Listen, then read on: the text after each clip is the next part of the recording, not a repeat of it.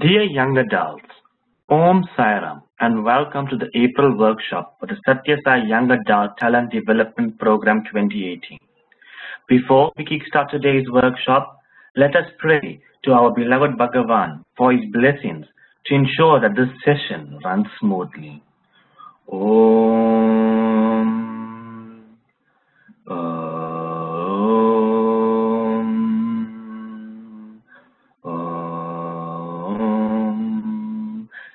Dear Bhagavan, we pray to you to seek your guidance and to deepen our understanding and broaden our thinking. Swami, with your divine blessings, may the skills that we develop from this workshop be used to aid us all in our daily lives.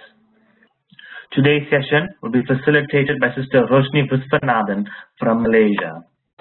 Sister Roshini was blessed to discover her beloved Swami through the SSE classes run close to her home. Since then, Swami has been her best friend, confidant, and basically her go-to person for everything. This relationship with our Lord has got her through many obstacles in this game of life and helps her to see everything as a blessing.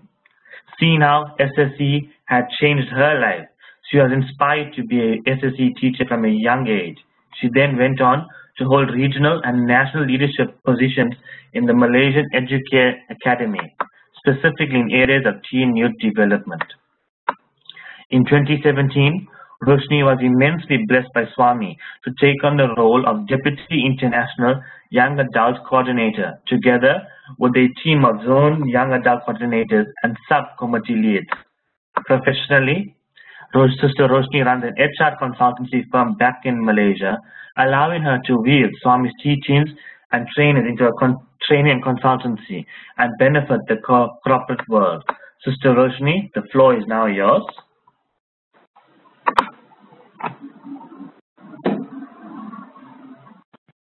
So much, Brother Donovan, for that wonderful introduction. Brothers and sisters, Om Shri Sai Ram. Welcome to this month's Young Adult Talent Development Program, and I am extremely excited to join this session as well as to explore this topic together with all of you.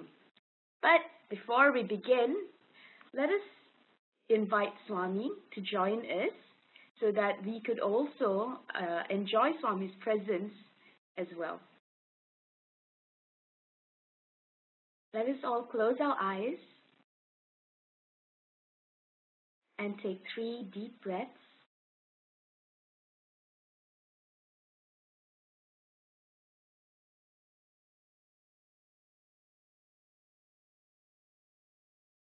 Now imagine as you are sitting on your chair and looking at your screen,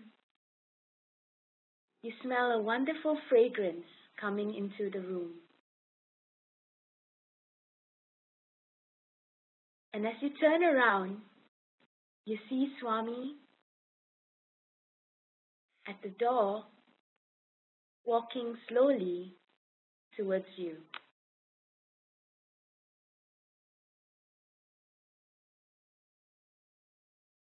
And slowly, as he walks, you observe his hair, his beautiful face,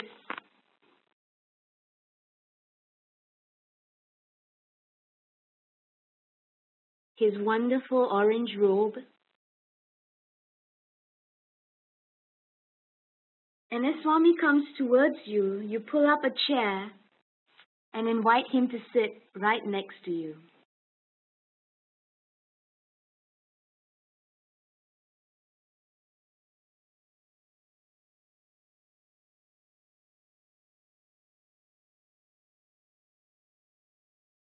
And you look at Swami and we ask him, "Dear Swami, remind us that as we go through this program, it is you that is speaking and that it is you who is listening.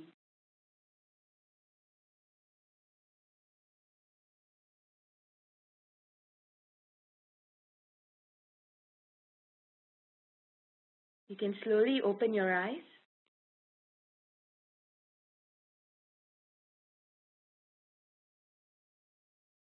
Sairam again, everyone. Now, before we begin today's session, I've got a few questions for all of you. Yeah. My first question to you guys is, how many of you have ever facilitated a session before? How many of you have facilitated a session before? Can you please just put those answers in the chat box? Yeah. So I just need to know what kind of experience the group has, and then we can move on from there. Yep, Abina says she's done a few study circles. Anyone else? It could be anything. You could have facilitated a study circle, yeah, a session in your center, in your state. Yeah, thank you guys. Yeah, Divya says I've done a few. I have. Prakriti says I have. Nice to see a lot of familiar faces.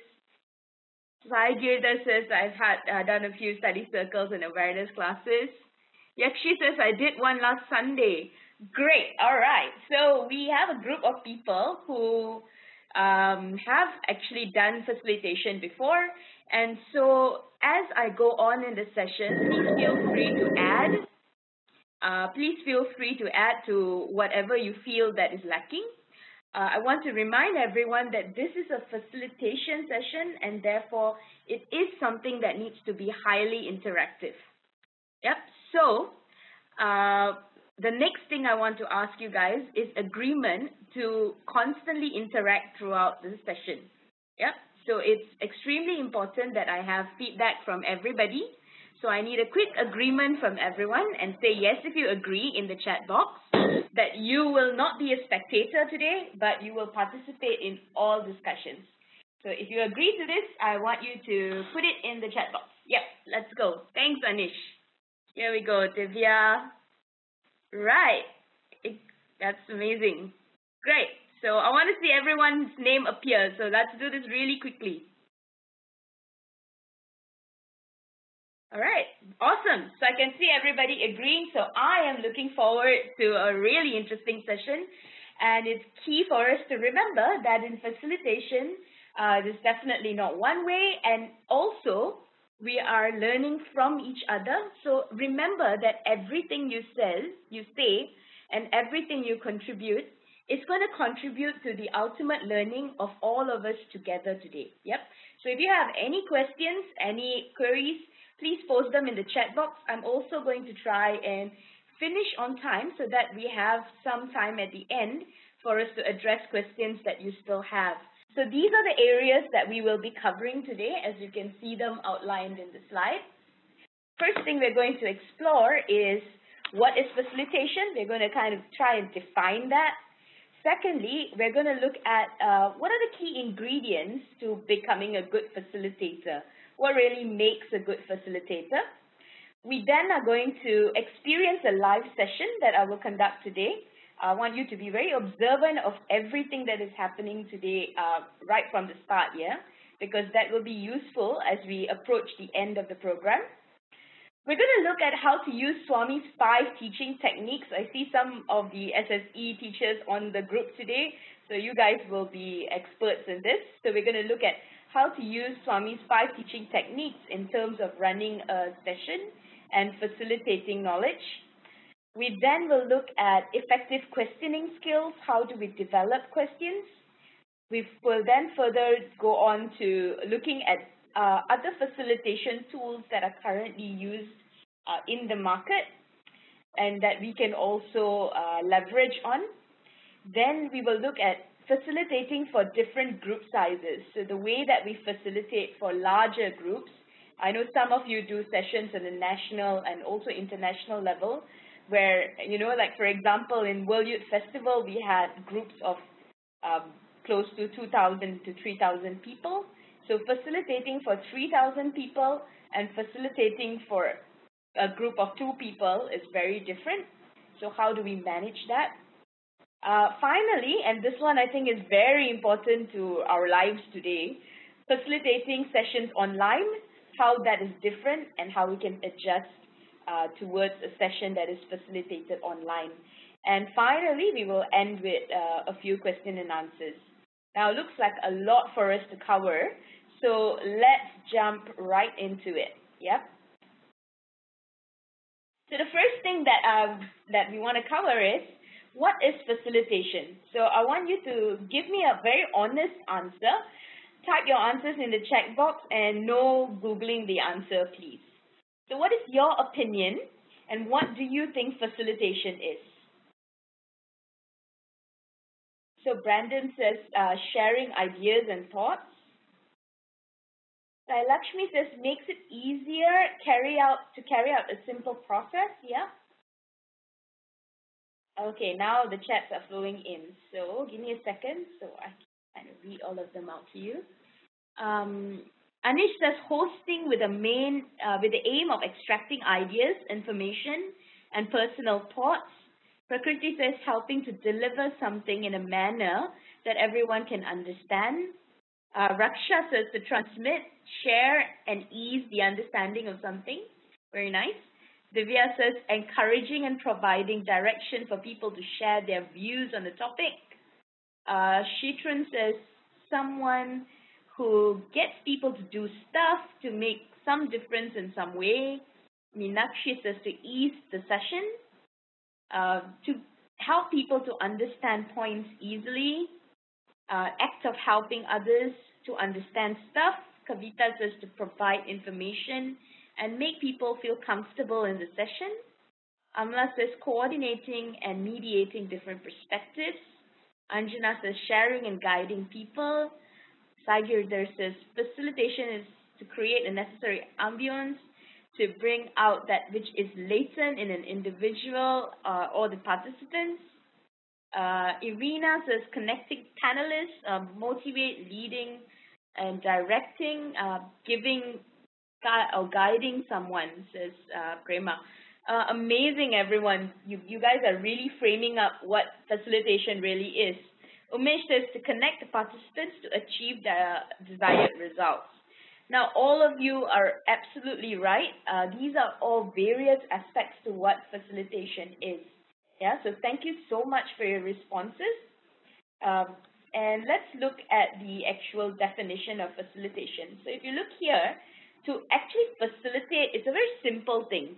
It's basically to make easy or to enable something or someone. So for example, an old lady is trying to cross the street. How can that be facilitated? It could be you holding her hand and helping her to cross the street. It doesn't even have to be you. It could be a traffic light that she presses. Someone needs to mute. Yeah, thank you. It could be a traffic light that she presses the button and that traffic light enables her to cross the street. It could be a police officer helping her to stop traffic so that she could cross the street. So that act of enabling or to make easy something is what we call facilitation.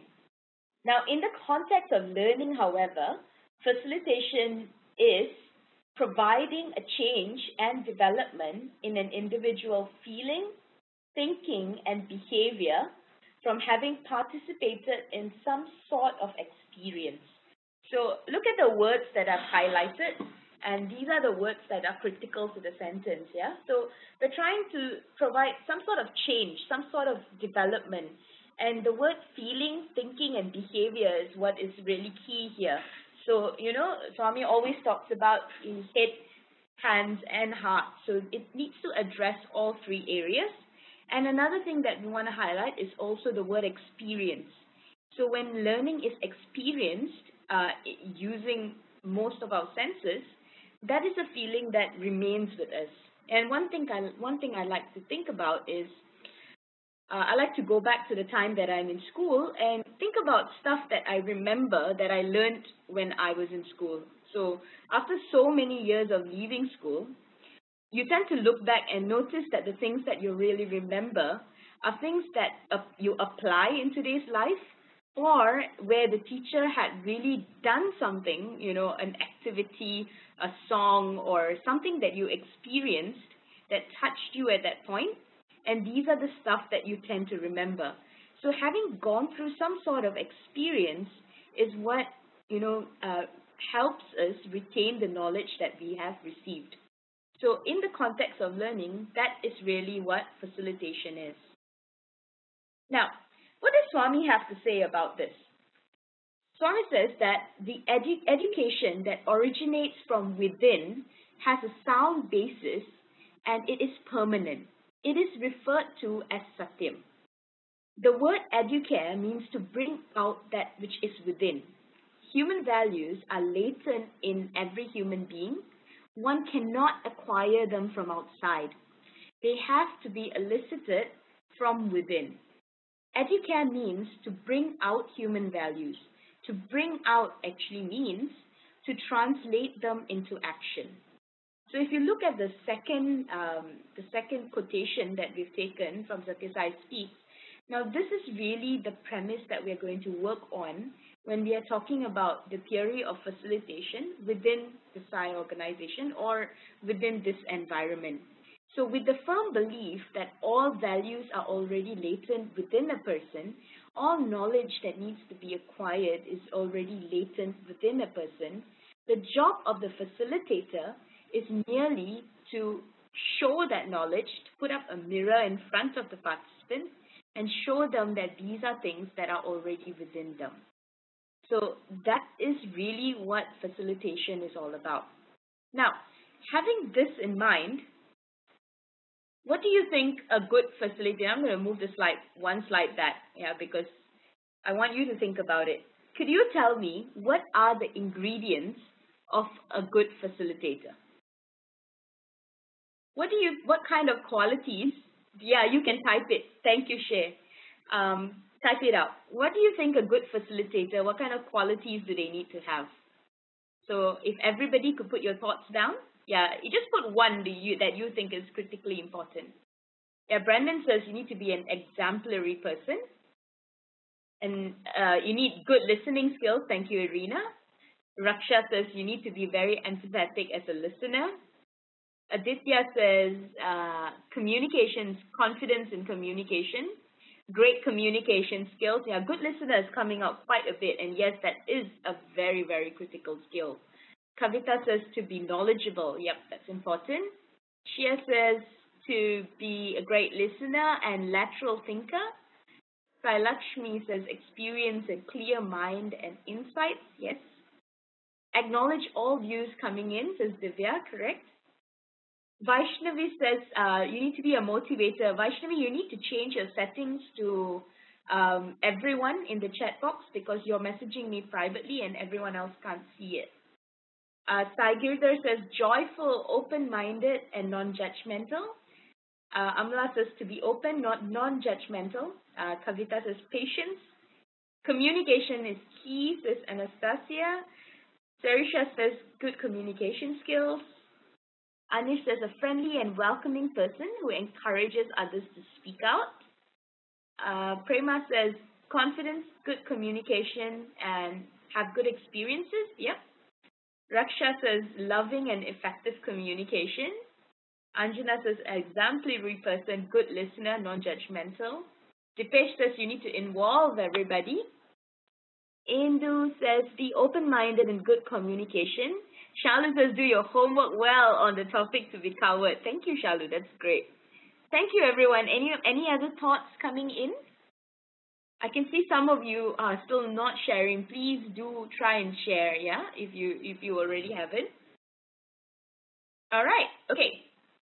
Now I am going to move on and tell you a little thoughts that I've had that I think would make a good facilitator as well. So here's my thoughts. So firstly, a facilitator needs to be enthusiastic and passionate. I think we've got that covered. I see that in the chat box as well. Of course, if you are not enthusiastic and passionate, nobody is going to be enthusiastic about the stuff that you're presenting. So I think you really need to have a buy-in and you need to have a strong belief in what you're presenting. It's very difficult to fake it, and of course you shouldn't. It's very difficult to fake it when you're presenting something and you yourself do not believe in it. And of course, that is not right as well. Yeah. So once you believe in something and once you really have a buy-in to the topic or the subject and you've already practiced it, you do not have to fake enthusiasm because it would come naturally because of your belief in the subject. Now, second thing is to involve the learners, and this is my all-time favorite, to be patient. This was one of the greatest lessons when I started facilitating sessions. It really teaches you to have patience because if you want to involve the learners, sometimes you come across groups that don't feel comfortable sharing a lot in the beginning, and you tend to, as a facilitator, and this is just my experience, it kind of made me feel very insecure that no one was sharing. And then I started to feel insecure. This would make me talk more, and this would make me kind of turn the entire facilitation session into very lecture based, where I ended up being the person who spoke the most. So involve the learners, and if they are not starting to share, then we need to figure out a way in how we can make them open up. Yeah, and this involves a lot of patience. Now, the third thing is learn by experience, lead by example. Whenever you are sharing something that you've had experience in, that makes the session incredibly powerful because you're not faking it, you know. So when you have some personal experience to share, that touches the people you're presenting to and it increases your credibility tenfold. So something that is very critical, almost like what Shalu says, that homework on the topic, you need to do it. And if you do not have that experience, you need to bank on someone else's experience, at least, so that you can share that. Yeah? So that's one thing that we need to remember. Provide practice and feedback. So when you're conducting a live session, it is always important to be extremely observant of your participants. And it is very good to give feedback to people directly when it is possible, and also to give feedback to the group. Yeah? So that's also very critical in your facilitating a session. Be positive and supportive. Yeah, allow debate and challenge of ideas. Now, this is what really makes a session real. When you allow for debate to take place and you allow for challenge of ideas to take place. Now, if you constantly feel that we are the only person in the room that has the highest knowledge, you as a facilitator also miss out the opportunity to learn from your participants. Plus, that feeling of insecurity will always exist because you can never be sure that you are the smartest person about the topic in the room. But when you are completely open for challenge of ideas, and you're completely open to learning as a group and developing together, then you will not feel that insecurity. And when someone challenges the idea, we look at it as a group to learn together and overcome the problem. So again, this works on our mentality as a facilitator, and it works on our confidence levels as well. Encourage learners to be resources to each other. Now, this ties into the same thing.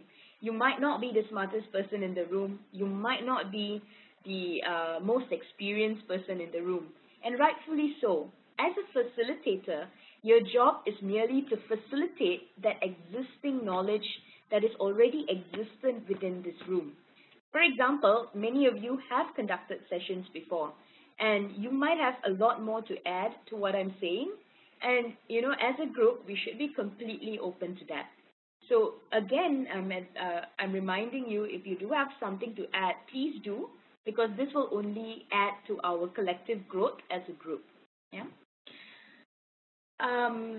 It gives learners the control. Now, this is a second level skill, I might say. Now, in my experience, sometimes I come prepared for a certain session, but the group really needs to address something else that, as an entire group, is very critical to them.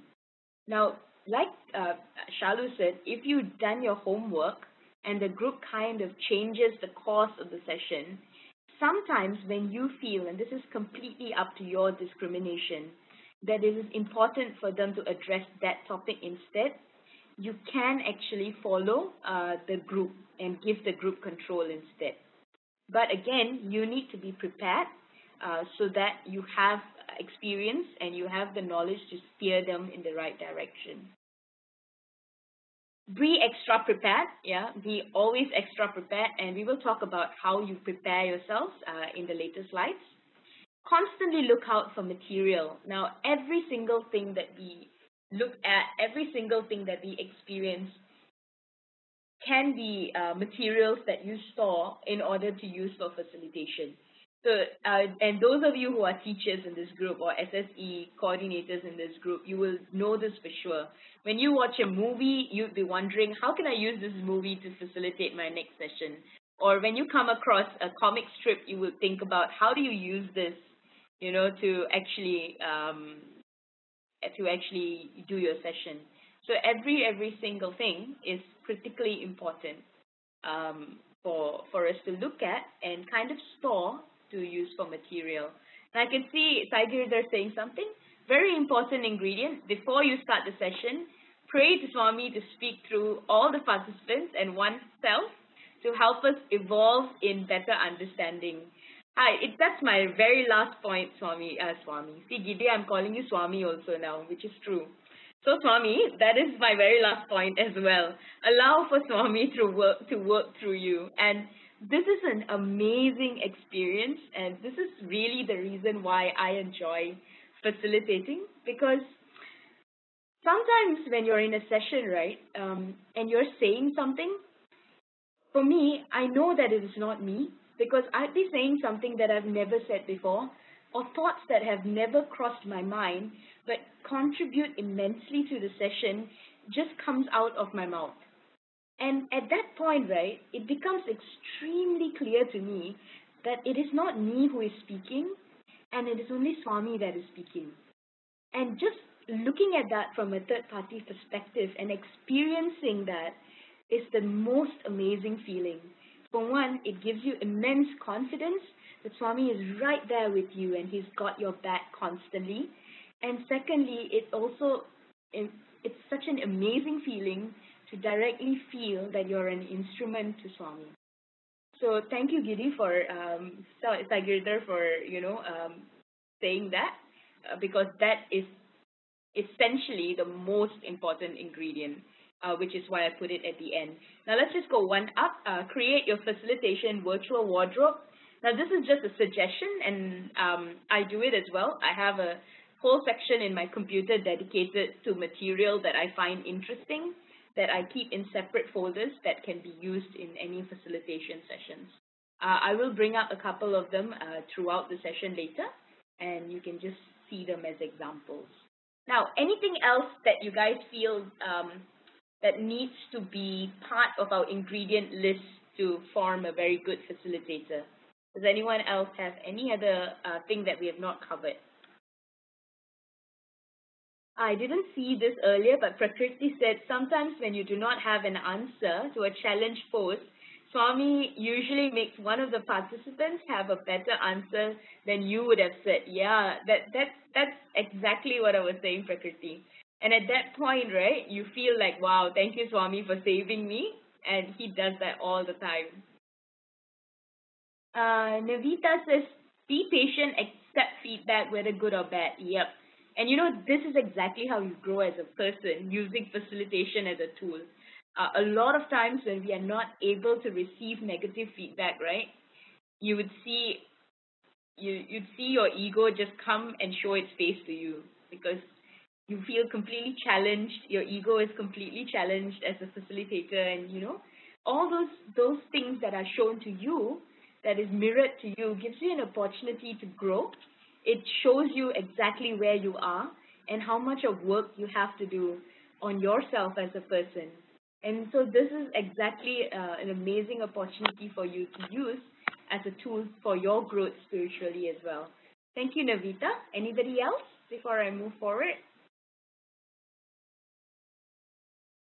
Great. So let's go to the next slide.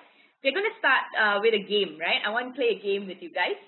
I want you to look at this picture and tell me what you see. So you see this picture, right?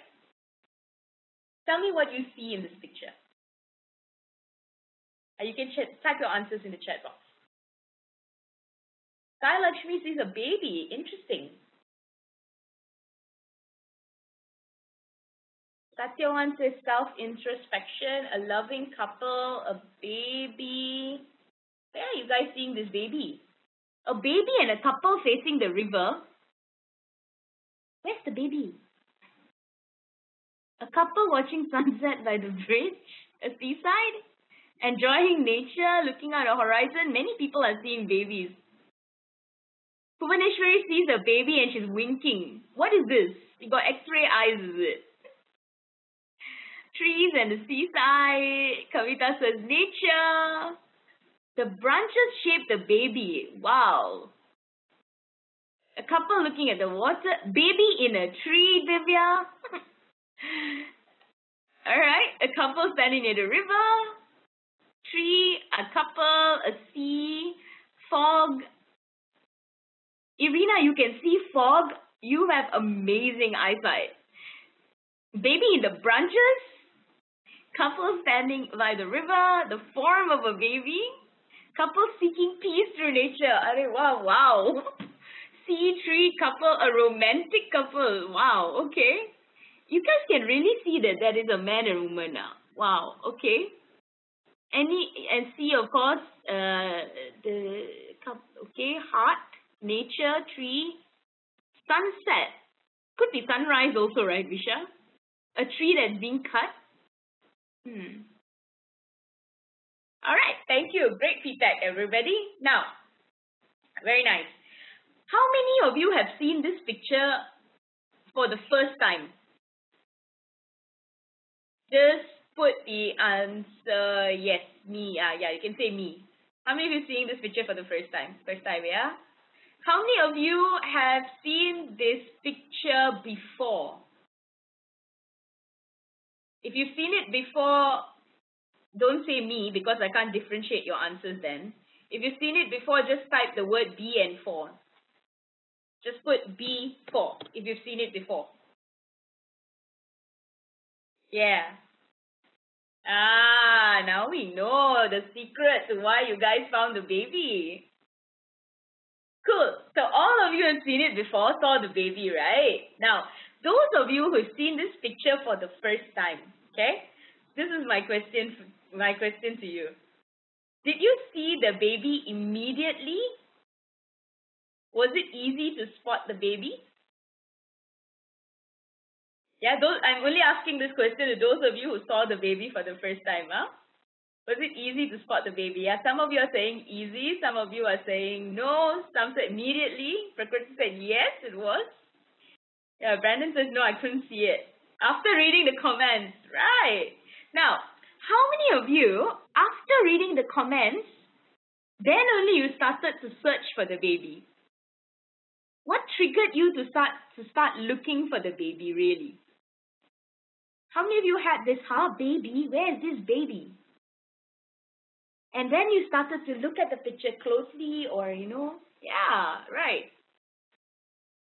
We still can't find it, Navita. Okay, so Navita, if you look at the end of the tree trunk, right? And if you look at the entire picture, you would see the baby kind of, in the shape of a baby. It's not a literal baby. Yeah.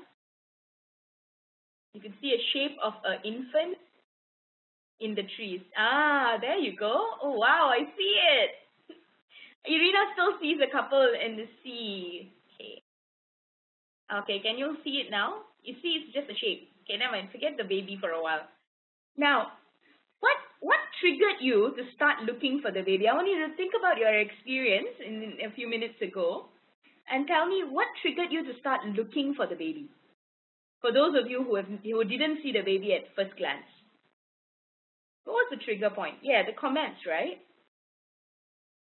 Of course, in the beginning, what you really looked for, others, exactly, others prompting. That was really what was, made us think, okay, there is something more to this picture that we're just not looking at. And you start to pull back from the situation and look at it from a wider angle, right? Now, why do you think you did not notice this in the beginning? Why do you think you did not notice the baby in the beginning?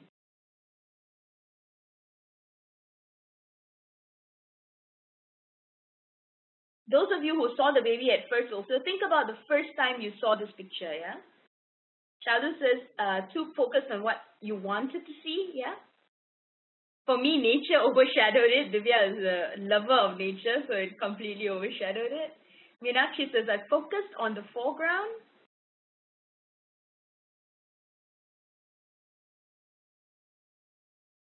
Looked at the picture just as it is. I wasn't thinking out of the box. Yeah, Kartika and Arun said we were focusing on the smaller details.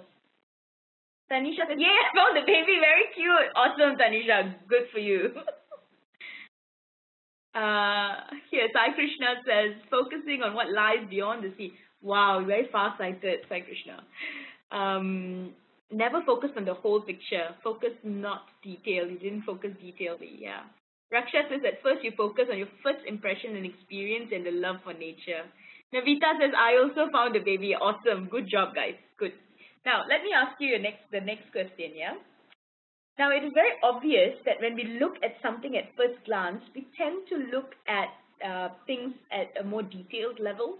You start looking at, some of you saw the sea, some of you saw nature, some of you saw the couple, some of you saw, what was beyond the sea. So we start looking at things that, we really want to see in the beginning. And sometimes when we focus on the small things, we tend not to be able to draw ourselves out. Like what Shalu said, you draw yourself away from the screen and kind of look at the big picture. Now, do we miss out on things like this in our everyday life? For example, you miss out on the big picture because you're completely focused on the small things. Has that ever happened to you? Sometimes, yeah. So I've got a couple of yeses, a couple of sometimes. Now, let's think about this. What is the consequence of missing out on the big picture?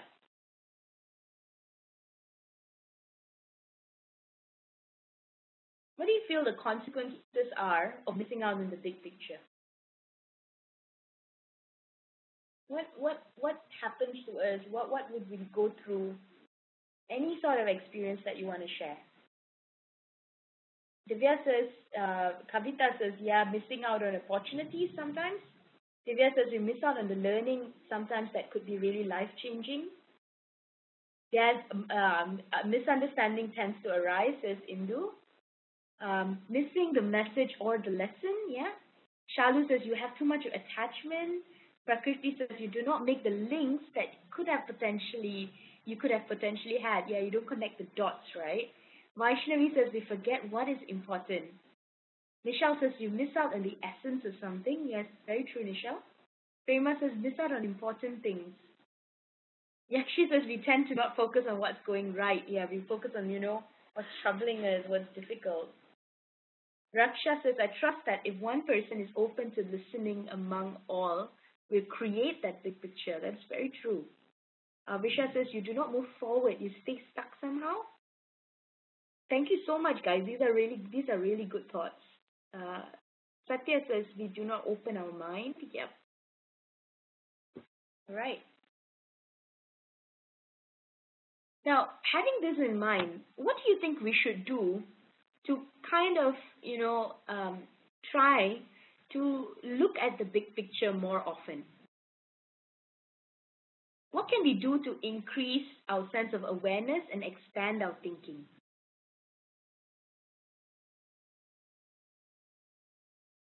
Again, you may put your answers. Yeah, Gidi says, sorry, Saikir says, you can step back. Yeah, look at things by taking yourself out of the situation, I guess. Brandon says, more knowledge and wisdom from experience. Yep. Divya says, be open-minded and not judgmental. Yes, that's true. Try to see that there is a reason behind everything. Stand out and think that why things may have happened. Step back and give it time. Slow down a little. Suspend our emotions, Amra. Meditation, silence, yeah, we can use that. That gives us a lot of sense of awareness will tend to increase. Raksha says, be empathetic. Listening, humility, always ask for feedback. Umesh says, have more attention to detail. Kavita says, be in others' shoes. be empathetic and sympathetic. Slow down, meditation really helps. Start from the beginning, from a different view. Yep, having the ability to change your perspective is also important.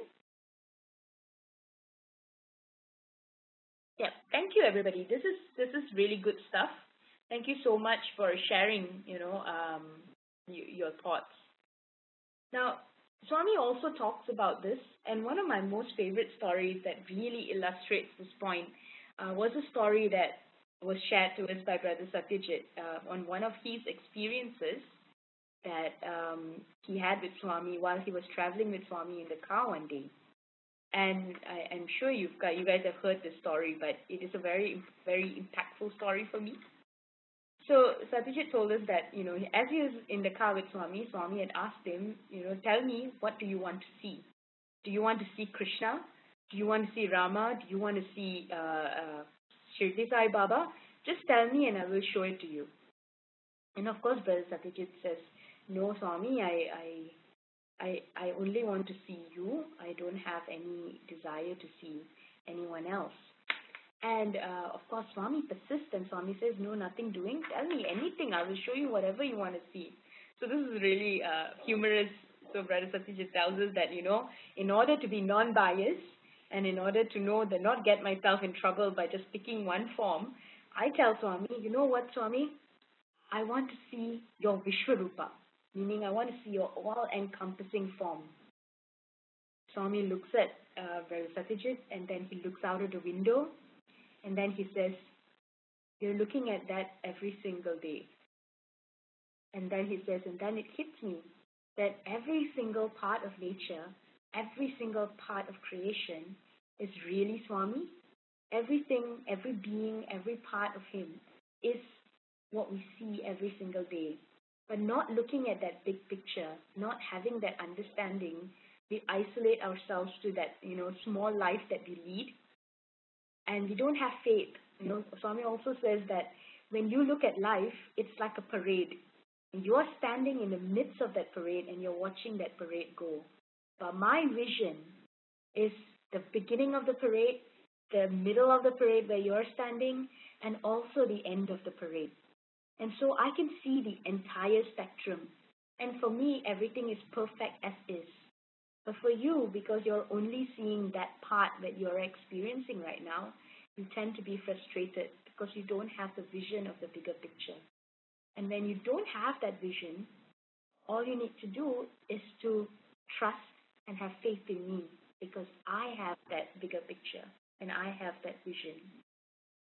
Now, I want you to tell me, what were certain insights that you gained through this activity that we just did?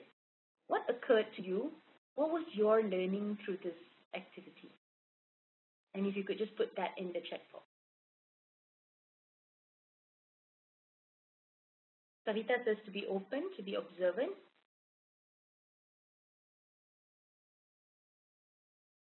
Ram says to have faith and be patient for the bigger picture. Yeah, have faith to broaden our horizon.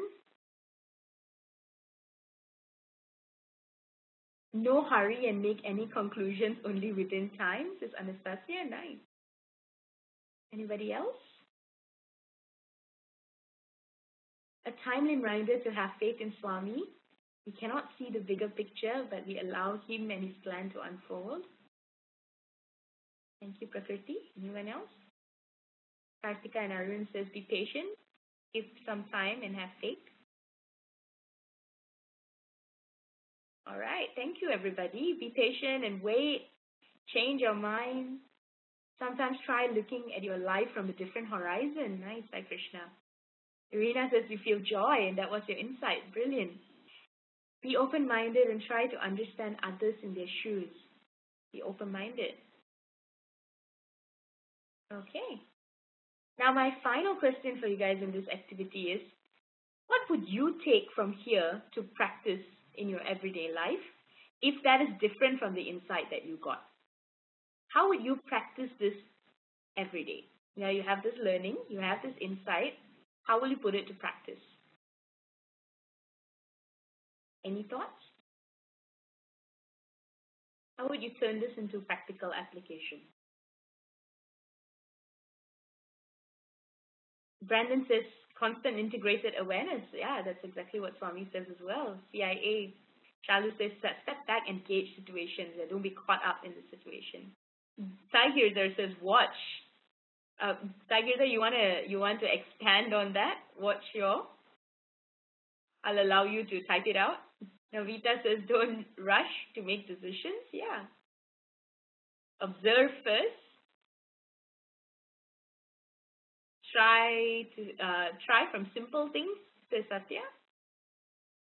Yeah, so that's the expansion of the word watch, everybody. It's a very beautiful acronym as well. Watch your words, actions, thoughts, character, and heart. Observe before responding.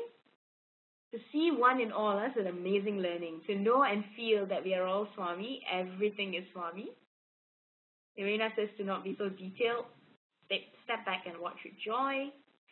Look, Sathya says, look more than once and be amazed at the surprises of life. This is amazing. Divya says, not let emotions take control, step back and analyze the situation. Amazing, guys. Now, this is the moment of truth. I'm going to reveal to you the questions that I used throughout the session. Now, this was a live session that we conducted just now. And I want you to kind of step back, which is what we learned. Step back and kind of press the rewind button and play this entire experience and watch it now from a third-party perspective, okay? So I'm going to show you, these are the questions that I've actually asked you. Pay attention to the color, yeah? So if you look at the blue questions, you can see that those questions that I asked you was it easy or difficult to spot the baby?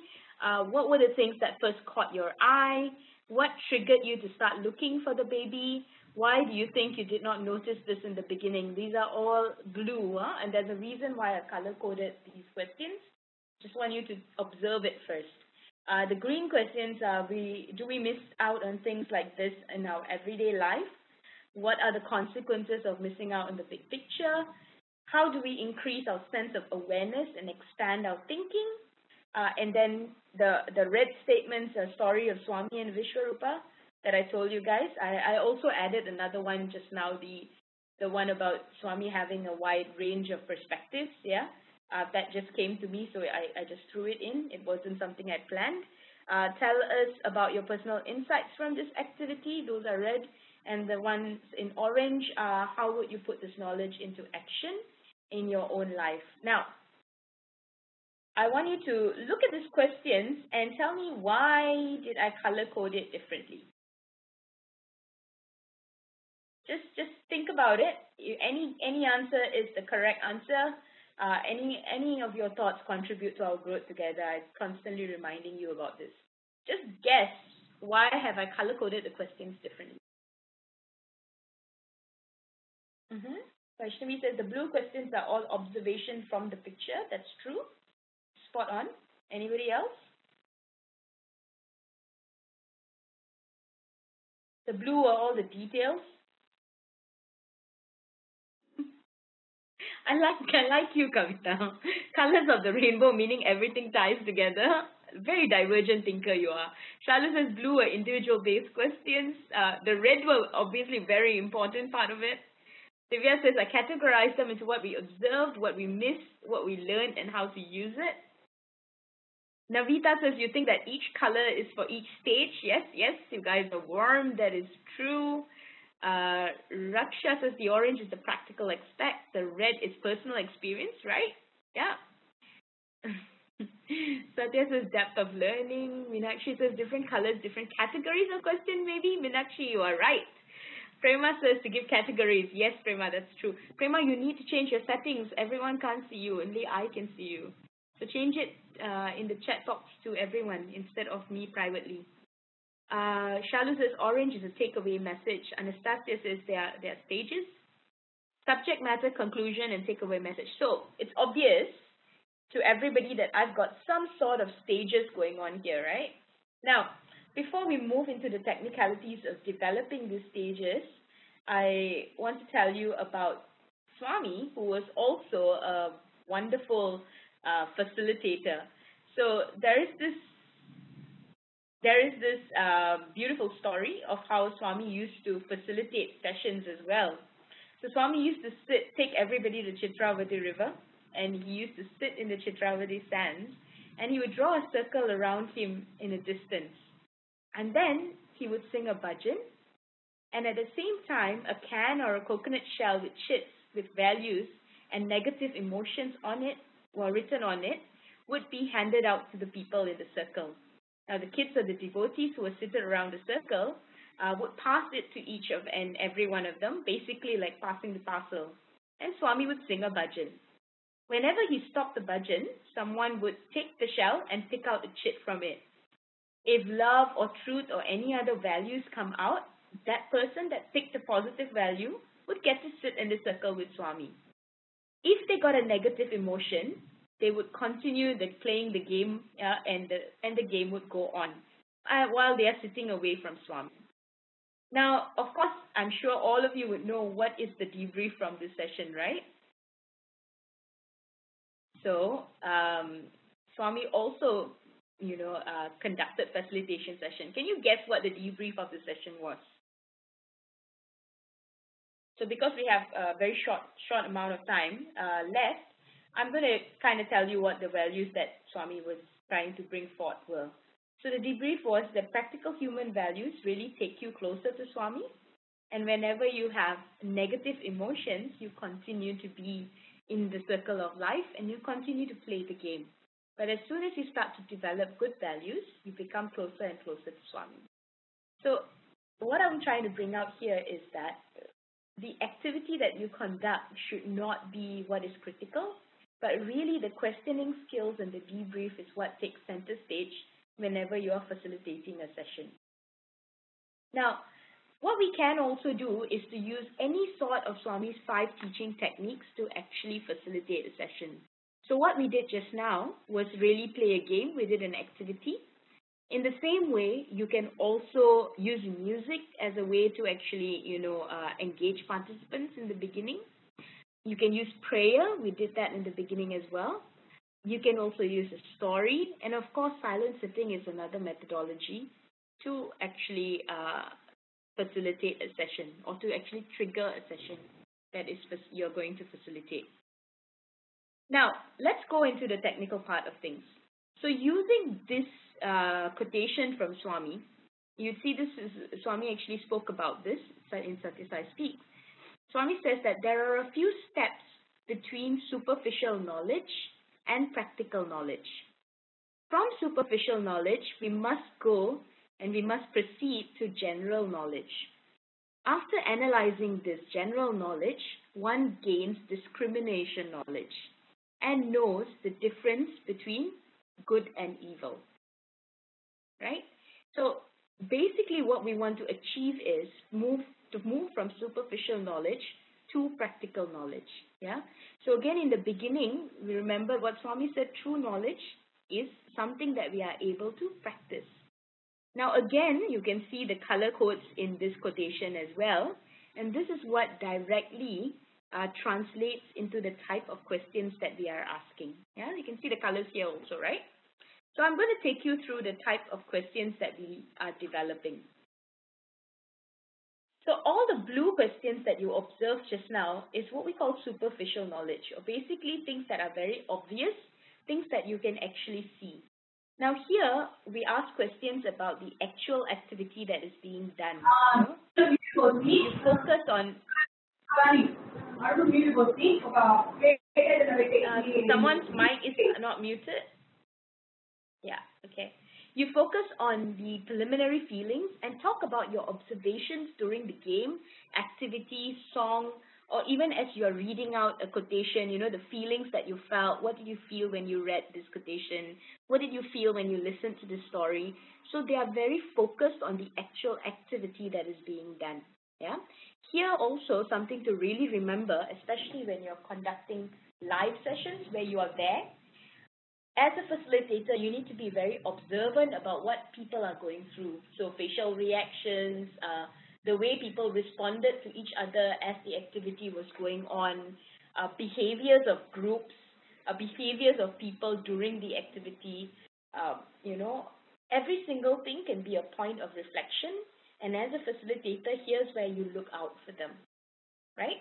Now, level 2 questions are very general knowledge based. Now, these are things that we want to relate to in everyday life. So here we start asking questions that relate to activity on a larger scale of things. For example, you base those questions on real life situations. Like just now I asked you, in life, do you miss out on seeing the big picture, right? Those were one of the questions. How can we relate this to everyday situations? Speak about your experiences around this area and encourage participants to share their experience as well. So these are the green questions, the level 2 questions, yeah?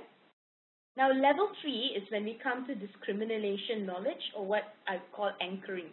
Here's where you ask questions or you relate stories or advice, or you relate it and anchor it back to Swami's message, Swami's story, an experience of Swami. And of course, if you're not doing this in a Sai environment, you can always link it back to very strong personal experiences. You can link it back to sayings and quotations from great leaders. Yeah. So here's where the anchoring happens, and we really look at what is right, what is wrong, what are we choosing to practice from this entire experience, and really applying our discrimination. Finally, we go to level 4, which is implementation of the learning. Now, here's where we reach practical knowledge. Up till this point, we have touched physical level, meaning what is really happening. We've discriminated about it using our mental capability. We looked at how we feel about things. Yeah, we anchored it towards something that we feel very strongly about. So we've also touched the heart. We've touched the hands, we've touched the head, and we've touched the heart. And finally, at level 4, we want to convert this into something that is practical. So here's where you ask level 4 questions, which are questions on how action will be taken, or how practical is this knowledge to be practiced in every single day or in their daily life. Right? I'm going to stop and pause here for a moment and ask you guys if you have any questions at all at this point. I see some of you have also given more thought to why the earlier question. I'm sorry I didn't read that out. Yeah? Again, if you have any questions at this point, because this is really something that is important. So if you have any questions here, please ask them. You don't have to wait till the end. All right. I guess everybody understands. Kunal has a good question. Do we always have to follow this order, sister? Yeah, there is a reason, Kunal, why we are following this order. You see, when you start a discussion, if you ask, and this is just normal human behavior, right? If you ask questions that are too complex or too deep in the beginning of a session, right, people will tend to be a bit apprehensive about giving their thought. So this process kind of warms them up towards thinking on a deeper level. So you look at level 1 questions, there are questions that are very easy to answer. So it's easy for people to answer. Now, what you're doing is you're kind of jogging them along the process. And as you answer, if you look at it, it goes deeper, it opens up deeper thought as the process, as the questions progress. So that's the reason why we follow this order. Now, situations where you don't have to follow the order, it's like, for example, you've already been in a satsang for a really long time, yeah? And people are already comfortable with each other, people know each other really well. Here you can open up, you can start off immediately with level 2 or level 3 questions, or in fact you can go right to level 4 questions, and I'll give you an example of that two slides from now, yeah? Kartika and Arun, yeah, sure, definitely. Yeah, I would definitely be able to do that. I'll let you all know later, yeah, how you can get hold of it. Right, so I hope that answers your question, Kunal. Is that all right? You can let me know, yeah, if you need further clarification. So I'm going to move on, hoping that all of you know this, because the next thing that we're going to do is I'm going to tell you a story, and after the story, I am going to ask you to create the questions, yeah? So very quickly, I'm going to run through this story. And then this is a story from Swami. It's a Chinna Katha. So listen very carefully to the story, okay? There once lived in the state of Karnataka a pious Brahmin who was a great scholar. He had an equally devout wife. Always intent on worship, recitation, and meditation, this noble man was known far and wide for his virtuous character. One day, a sannyasi or a renunciant came to his door seeking for alms. Okay, he was looking for alms. This made the Brahmin extremely happy. After giving him whatever he could that day, he invited the monk the next day to come and have dinner with him, because he was keen to honor the ascetic with due respect and hospitality. So the next morning, he made elaborate arrangements, but at the 11th hour, his wife fell ill and was unfit to prepare food for the guest. Luckily for him, at this moment, his neighbor came to the rescue, and she volunteered to cook the meal. And so she was brought to the kitchen. Everything went off well, and the saint came, and he was greeted respectfully, and the meal was placed in front of him. Now, something peculiar really happened at that point of time. During the meal, the saint had an incredible desire to steal a silver cup that was placed in front of him by his host. And he just could not overcome that desire. And towards the end of the lunch, he took the silver cup, put it between the folds of his clothes, and he left. Now at night, when the saint went to sleep, he was incredibly disturbed because he didn't see how this could happen to him. He wondered how he could have betrayed all his learnings, all his gurus and the mantras that he recited every day, and stooped to this level of stealing a vessel. The very next morning, he walked directly to the house of his host, fell at his feet with tears in his eyes, and he begged for forgiveness. Now, the saint was really, really curious as to why this thought kind of overcame him. Why could he, how in the world could he have become a thief? Now, as he examined this, he started to realize that this was the reason why this thought had occurred to him, was because the person that had cooked the food, the neighbor who had actually come to the rescue, was a thief. And she was an incurable thief. And because she had prepared the food, that subtle contact had affected the food that she prepared. And this is the reason really why spiritual aspirants are advised to live only on fruit and tubers when they reach a certain stage of their spiritual achievement, because their mind absorbs things like this so easily. And so, this is a story that Swami had told before. Now, using this story, what I want all of you to do is, I want you to try and create questions. Yeah? So using the story as a base, what do you think your level 1 question would be? Anyone can just type in the text chat box really quickly.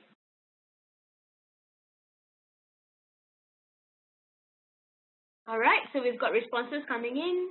Why do you think the sage stole the cup? Yep. Why didn't the Brahmin cook for himself, right? How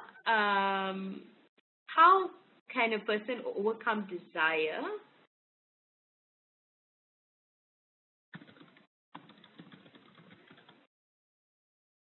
Right? You didn't hear the question just now. Can I repeat? Yeah. So based on the story, right? So initially, what kind of questions can you create? Kunal says, what you see in the picture. Yeah, that's amazing. So you went right to basics. Anyone else?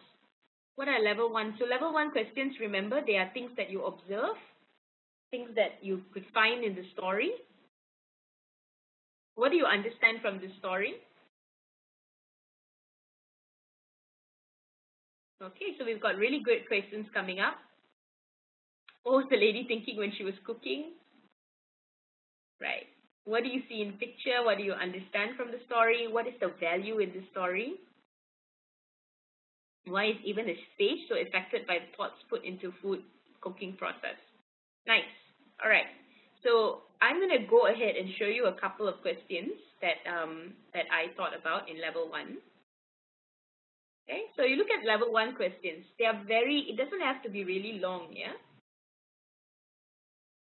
Okay, so look at the level 1 questions. Did you enjoy the story? Was the ideas in the story practical? So here I'm challenging the understanding of the participants, yeah? So you're looking at level 1 questions. Some of you have given great questions, but they don't really fit into level 1. So if you look at this, you look at level 2 questions. So level 2 questions, you can see, have you had any personal experience such as this with like this food story? Yeah. Do you think that it's true that food influences the way that we think and act? How can you be sure of purity of your food? So if you look at the level 2 questions, again, they are very, very practical. What steps can we take to ensure we eat pure food? Again, such a very practical question. So level 3, you can ask questions that again are anchoring. What else does Swami say about the purity of the food that we partake of? Any incidents or stories or quotes that you can relate to? So of course here, I'm sure the primary thing that appears to everybody is the power of Brahmarpanam. You can talk about, how Swami says that we need to be careful about the source of our food, the vessels that we cook our food in, and how this affects the purity of our food, the people that actually cooks the food, how all this correlates. Basically what Brother Sai Girdhar is saying right here. Yeah, so all these insights, you can ask questions like this to generate thoughts in level 3. Yeah, and finally, in level 4, how do you put this into practice? So what I'm trying to do here, guys, and because we don't have time, I can't wait for everybody to generate the questions, but I hope you can see the kind of questions that fit into the different levels. Now, if you look at this, some of you have had given questions like, what do you understand from this story? Now, that would be too wide a question, too open a question, so you're not really facilitating the knowledge, you're just leaving it open and asking a complete open-ended question. Again, if the group is really mature and the group is already comfortable with each other, you might get amazing insights. But if you have a group of people who are not very used to this kind of knowledge, they might not be so open about their thoughts, or they might need a little bit more guidance to produce their thoughts. Yeah, so a couple of questions that came about were amazing. They did fit into level 1, but some of the other questions need to be fitted accordingly throughout the stages of your facilitation. Right? Now let's move on. Other facilitation tools that you can use. Of course, questioning skills and this level 1 to level 4 questions is one type of facilitation. Normally, you can use it for groups of maximum about 20 people so that their thoughts can be heard. Yeah, I'm only doing this today here in this group of a large number of people because they're learning facilitation skills. However, in a bigger bunch of people, a bigger group, what we normally do is group discussions. We can use pictorial reviews, or you can even use physical items to review your learning. So let me just explain these 3 techniques to you. So the first one we're going to look at is, I'm going to skip some, yeah, is using pictorial review. So what really is pictorial review? To have a collection of pictures given to a group or individual and to ask them to kind of explain their learning through those pictures. Or, for example, let the individuals express their insights using the pictures. So let's just do a quick example here. Now remember the story that I taught you, that I told you just now? Looking at these objects and these pictures, pick one picture that would best describe your learning from the story and tell me how can you use it. So any of the pictures here and how those pictures can describe your learning. So you can say, for example, I picked the picture of the flowers because the flowers shows the variety of things that gets inputted to our system through our different senses, and how we must be aware of everything that comes to us through our 5 senses. Yeah, so Ram says a picture of cookies and ice cream, and how would you relate that to the story? Yes, Anastasia says, I picked the stones because I can see reason and consequence described by the picture. Yeah, so the stones kind of show a reason and consequence. So whatever we go through, whatever we do, there is a consequence to it. And that's exactly what I'm looking for. Anyone else? Any of the picture describes what you learned from the story? Picture of traffic signals, stay, watch, and then watch out and proceed. Yep. So, stop, be aware of your surroundings and what you're putting into your system, and then proceed. The traffic light, first stop and check what we're taking in. Tread carefully in picking the sensory inputs. Once you're sure and good, go ahead. Yeah. Nice. So I think you guys kind of get the idea, right? Yeah, the traffic light seems to be a popular option. Yeah, new stepping stones as questions to facilitate your way through the presentation. Aditya is summarizing the session already. Don't be a bull and focus only on the red flag. Amazing. The ice cream, be sweet, cooling and calming and satisfying. Okay. Nice. All right, so you guys get the idea. Sometimes using objects and pictures, right, kind of diverts the way we facilitate, kind of throws everyone out of the normal way of facilitating, and kind of has an effect on the way that we facilitate. Another thing you could do is, I like to do this also, have physical objects and get people to build something that represents their learning. So if I actually gave you a couple of stones, a flower, 5 twigs, maybe 2 empty water bottles, what could you build with those items to represent what you've learned? Again, you can use Lego, you can use molding plaster, plasticine, Play-Doh, any sort of item that you could use to build something to represent your learning. And this kind of throws people's mindset off and breaks the normal way of facilitation and kind of gives you a lot of new ideas. This methodology is called forced attributes. And those of you who were there during the 2016 SSILT, I did this with you guys. So that was an example of what I did using objects. Remember, we used Swami's umbrella and we used the lamp as a way to have divergent thoughts. So this is facilitation using objects. Guided group questions. This is when you have huge groups and you want to break them into groups and ask them to discuss something. Never use more than 3 to 5 questions, because that people get lost in too much of thought and it will take too much of time for them to discuss later. So guided group questions could be questions like, what did you like about the story? What did you learn? And what could we do to encourage? This was based on the video that I wanted to play, but what could you do to encourage more creation of such videos? So simple questions like this aids discussion in a group when you're facilitating large groups. Yeah. Finally, we've come to facilitating online sessions. Now, these are just suggestions, but here's where I want to see how much of attention you guys have been paying to the way that I facilitated this entire online session.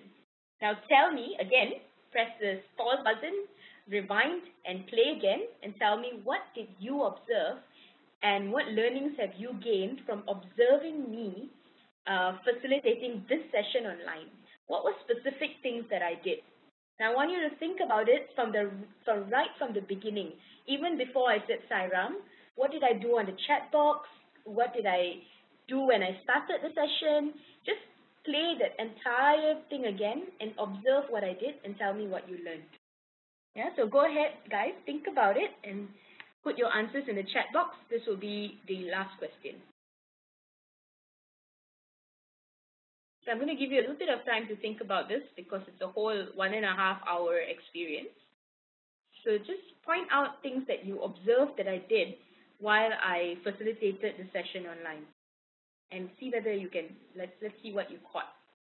So Meenakshi says, I encouraged everyone to interact actively throughout the session. Yeah. How did I do that though, Meenakshi? I want very specific things, because here we are really talking about facilitating online sessions. Thank you, Vaishnavi. You said collaborative learning. But let's think step by step. Now, what did I do when I first started, even before Donovan introduced me? Thank you very much, Raksha. Make people feel welcome, interactive questions, appreciate their contribution and feedback. I did that throughout. Okay, voice was enthusiastic. I introduced the session clearly, established what I expected from the audience. Yes, you good, you picked up on that.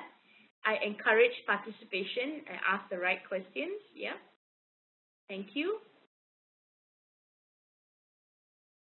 Arousing curiosity, yes, good observation. I made everyone feel part of the session by naming each person. Yes, I use your names a lot. That is also very good as a good observation. Sathya says we played music. Yep, we did that to give it a good atmosphere. So that was a good observation as well. Yeah, I asked questions so everyone can participate. I told stories. Correct. Yeah, so good, nice. So these were the things that you guys observed.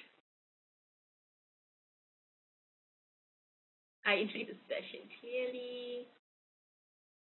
Yeah, first of all, I made sure if everyone was listening, whether my voice was clear or not. I asked if everyone was involved with yes and no answers. Very good, Nishal. That's very good observation.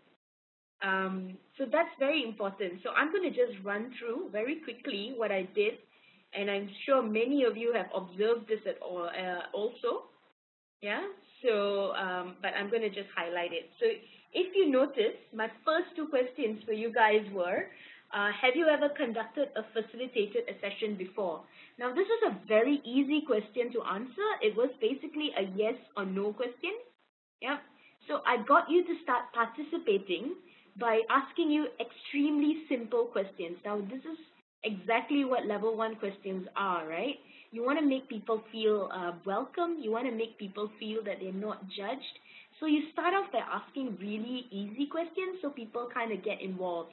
Now, of course, in a live session, you're able to see people being involved. You get to see body language. But on an online session, you can't really see that. And therefore, the simple yes and no questions is very important. Yeah. Then the next question was to gain buy-in from all of you by making sure that everyone would commit to participating. And again, that was a simple yes and no question. Now, you can even do this before the session gets started. So one of the techniques that I always use, or one of the things I like to do, is join the session early and try and chat with the participants before the session begins. Now, this works two ways, right? Even in a real session, not an online session, it kind of establishes contact between you and the participants, and it reduces nervousness for me, and that really helps me because I feel like I'm just speaking to my brothers and sisters, so I tend to be less nervous. And also, it makes the participants be very comfortable in the situation. So, so that's one thing that is very critical for us to do. Now, another thing is to constantly use the chat box to engage your participants. A lot of you actually said that, yeah? And acknowledge every answer and sound positive in receiving the same. Sagiriter said that. It's true. There is no such thing as a right answer and a wrong answer, and you need to imprint that in your mind. Except, and I will have to say this, when someone is saying something that is completely untrue and is completely misguided, then you need to have a way to correct them. And sometimes what you want to do is correct them privately, and of course in online sessions you can do that as well. You can privately message the person, and you can correct it in a non-threatening manner online. So these are certain things that you can do online. Of course, I didn't use this. You can always use polls to ask questions. A lot of the WebEx and webinar tools have this capability. If you have really small groups, allow them to unmute and share experiences and ask questions. Yeah, it's a lot more participative when people get to speak instead of chat. Yeah. You can use videos. We wanted to do that today, but we ran out of time. For better impact in telling stories, you can use music to set the environment. I love the YATD team. They always have really amazing music when they start their sessions. Yeah, and that kind of sets the mood and the environment for the sessions. Also, if you guys, those of you who are on the SSILP session, you notice we start off with videos that kind of consolidates everyone's thoughts to focus on Swami. Another thing that I did when I started was, and this is something I always do that helps me and to run sessions better, is to always focus my thoughts and the thoughts of the participants on Swami before we begin. That really calms me down and kind of allows me to get into things without fear. So mostly I do it for me, but it seems to work for everyone else as well. So here, these are a couple of things that I feel we can do on online sessions to make them more interactive. And of course, my most important principle that I always go back to is to always be real when we run sessions. People should not feel that, this whole I am better than you, I am holier than you, I am more experienced than you. When you have that kind of persona, it kind of stops people from wanting to share out of fear of being judged. But when you constantly reassure the participants that, you know what, I'm a YA just like you, I have insecurities just like you, let's learn together, that kind of opens up the floor to a lot better sharing. So that leaves us to the last part, which is questions and answers, yeah? And these are a couple of questions that I have to leave you with. What should we do next? How would we practice this knowledge? So if there are really pressing questions, I would encourage you to ask them now. But I would also let you know that if any of you want to conduct a facilitation session that honestly normally takes 2 days to run, and it is extremely condensed into this 1.5 hours, so I'm really just barely touching the surface of facilitation techniques. And if you want to run this for your team, I know some of the subcommittees want to run this, or some of the countries want to run this, you can always get in touch with me and we can arrange for that. So let's get the questions going. Sorry guys. Anastassia's question, I would like to know how to engage with people who are in the same group of participants. Very good question, Anastasia. Now this is a huge challenge. So her question is, how would I engage people who are in the same group of participants but are very different age categories? Yes, this is indeed a challenge. Now, most of the time we try our best to not do this, but if you are put in a situation, then you start off the session by having a disclaimer saying that, okay, we are in a session where we obviously have very different age groups of people. So you really ask questions that are generic, that would apply to both age groups, and somehow facilitating that knowledge for different groups as well. Now, I'll use Swami's example of that game that I was telling you about that he played in Chitravati, right? So for a group of children, Swami's debrief would be very simple. His debrief is, do good, you will be with Swami. If you are naughty and you are practicing bad values, you will continue to play the game and you will be away from Swami. And that is all the debrief would be. But if he's doing this with a group of adults, and I've heard this from some other people, is Swami would actually tell them that the more good values you practice, you will then merge with Swami. But if you are constantly practicing negative values, you continue in the game of life and you continue in this cycle of birth and death. Now that one activity, the debrief becomes two very different things. And if time allows, you can actually do 2 debriefs for your sessions. But if time doesn't allow, stick to the basic one that applies to both age groups. Okay, I hope I answered your question. Anastasia, you can PM me on Skype later and we can continue this discussion. So, if there are no other questions, I am gonna end here. Kavita has one more question. Last one, guys. Everything else we can discuss later. What should we do in a situation when participants repeatedly ask the same question? Very good questions, Kavita. Now, you answer the question, and maybe during the break, you tell the participant, like what I'm doing right now, right? I'm running out of time. So just be real, apologize. Like, I'm sorry, Kavita.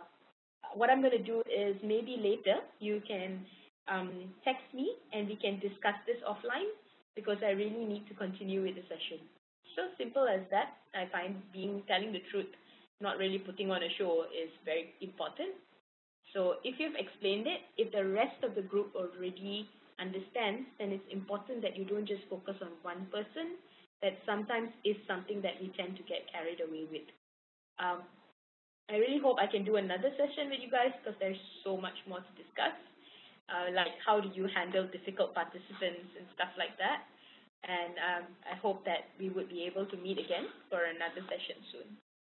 Having said that, I would now pass the mic back to Donovan, Abina, and team. And thank you very much, everyone, for being incredibly participative. I loved every single thing that you guys said. And I hope to see you guys again. Don't forget to sign up for the next YATD session, which would also be very interesting. Thank you so much, everybody. And Abina, Donovan, the floor is all yours. Thank you so much, Sister Roshini, for sharing with us the techniques of bringing groups together to grow and learn. I'm sure all of us have learned something from this session. Thank you, everyone, for joining us today. And let's close today's session with prayer. Om.